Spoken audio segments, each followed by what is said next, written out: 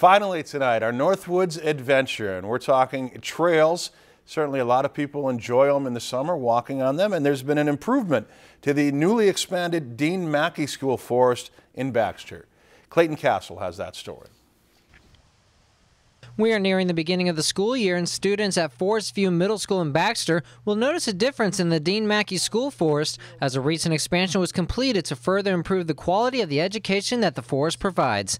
That educational aspect is near and dear to Makey, a retired 33-year veteran of the Minnesota DNR. I've been involved with the development of the forest from the beginning. That was when the school was being developed and constructed, and at the same time we came up with the idea of setting aside 60 acres as forest area to keep as a natural area for the students to use as an outdoor classroom. The expansion added over half a mile of trail to the forest, benefiting hikers, Nordic skiers, the community, and the school.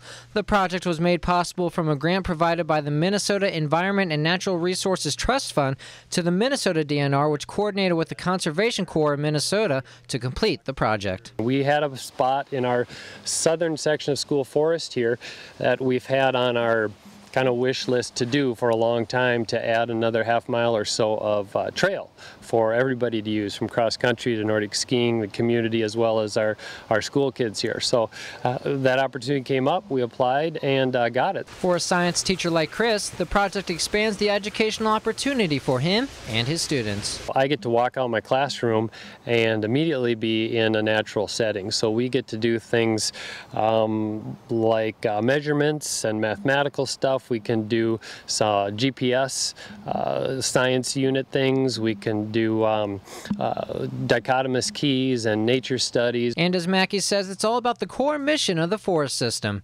education. You know, it's a great opportunity for the students to be able to walk out the back door of the school and be in a forest setting where they can study nature, they can learn the different tree species that are out here, learn about the different habitats and all the animals and plants that live here.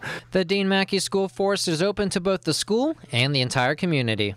Reporting in Baxter for this week's Northwoods Adventure, Clayton Castle, Lakeland News. If you've enjoyed this segment of Lakeland News, please consider making a tax-deductible contribution to Lakeland Public Television.